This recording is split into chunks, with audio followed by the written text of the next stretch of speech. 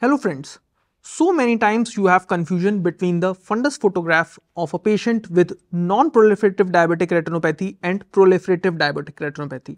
So how you can differentiate between the two? See this first image. What is happening here is that in this picture you are seeing that there are some hemorrhages. As you can see there are hemorrhages around the fundus, and also you can see these yellow spots which are the hard exudates.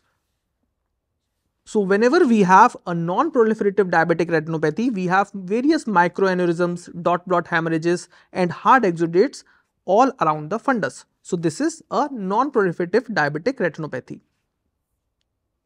Now see this second image. In this image you can easily identify that there are new vessels which are being formed around the optic nerve head, and also I want your attention towards this neovascularization which is in the retina. So whenever you have a proliferative diabetic retinopathy, in that case you would see hemorrhages, exudates, but the most important pathognomic feature is the presence of neovascular fronts around the optic nerve head or in the retina or both.